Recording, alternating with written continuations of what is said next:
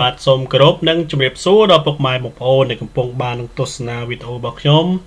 បាទថ្ងៃនេះយើងជួបគ្នាទៀតហើយបាទជាមួយនឹងវីដេអូនៃការដោះស្រាយលំហាត់ការដកប្រភេទតែម្ដងបាទកាលពីលើកមុនគឺយើងជួបវីដេអូភាគច្រើនទៅលើចំណោទអញ្ចឹងថ្ងៃនេះគឺយើងបង្ហាញអំពីវិធីដកប្រភេទបាទវិធីដកប្រភេទនេះគឺសំដៅទៅលើវិធីដកប្រភេទដែលមានភាពបែងខុសគ្នាផងដែរបាទដោយសារបងប្អូនមួយចំនួនបាទរៀនអំពីវិធីដកប្រភេទប៉ុន្តែនៅមានកម្រិតបាទនៅមានកម្រិតហ្នឹងគឺមានន័យថាការសិក្សារបស់បងប្អូនហ្នឹងគឺមិនទាន់ជ្រួតជ្រាបច្បាស់ក៏ដូចជានៅកន្លែងខ្លះឬក៏ចំណុចខ្លះគឺមានការភ័ន្តច្រឡំអញ្ចឹងណាបាទអញ្ចឹងដើម្បីឲ្យកាន់តែច្បាស់ទៅលើការដកប្រភេទហ្នឹងអញ្ចឹងថ្ងៃនេះលោកគ្រូសូមបង្ហាញអំពីការដកប្រភេទតែម្ដងបាទលំហាត់អំពីការដកប្រភេទបាទអញ្ចឹងនេះគឺជាលំហាត់នៃការដកប្រភេទបាទចូលគណនាផលដកប្រភេទខាងក្រោមបាទនេះគឺជាប្រភេទបាទមានចំនួន5លំហាត់បាទ A គឺ9ភាគ4ដក7ភាគ6 B 9ភាគ10ដក3ភាគ5បាទ C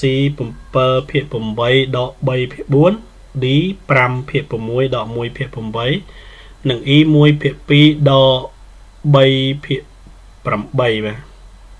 ដក3ភាគ8បាទអញ្ចឹងនេះគឺជាលំហាត់ចំនួន5ណាហើយចំនួន5ពេលដែលបង្ហាញភ្លាមមកគឺបងប្អូនខ្លះ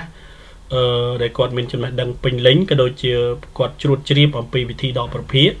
គឺពិតជាងាយបាទមិនជាពិបាកខ្លាំងទេក៏ប៉ុន្តែនៅថ្ងៃនេះគូសូមបង្ហាញចំពោះបងប្អូនមួយចំនួនដែលនៅមានកម្រិតនៃការដកប្រភេទហ្នឹងបាទអញ្ចឹងសូមបងប្អូនតាមដានឲ្យបានច្បាស់និងយកចិត្តទុកដាក់បាទដើម្បីឲ្យការគណនាបងប្អូនគឺទទួលបានជោគជ័យបាទអញ្ចឹងយើងមើលអំពីរបៀបនៃការដកប្រភេទហ្នឹងបាទទី1គឺប្រធានរបស់គេគឺ9ភាគ4ដក7ភាគ6បាទអញ្ចឹងដើម្បីធ្វើការដកប្រភេទ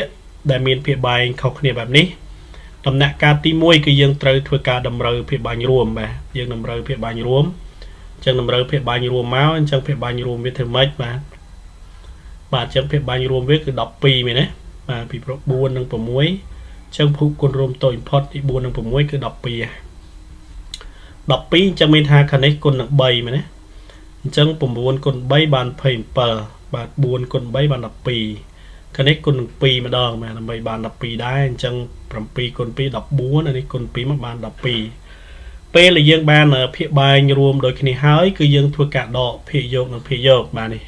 យើងយក27ដក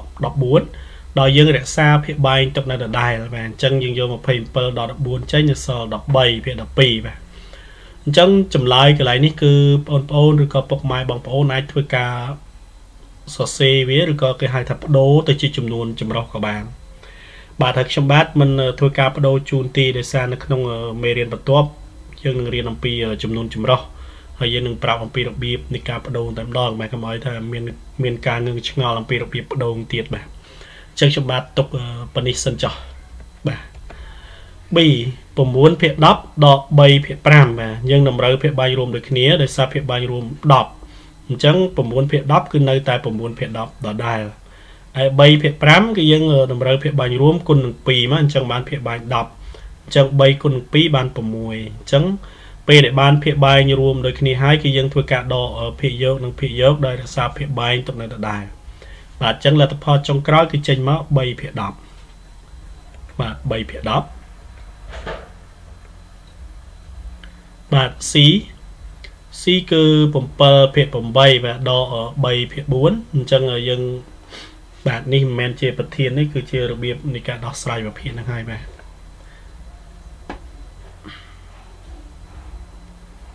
7ភាគ8ដក3លើក4អញ្ចឹងស្មើ7ភាគ8ដដែលមកដោយសារភាគបែងរួមយើងយក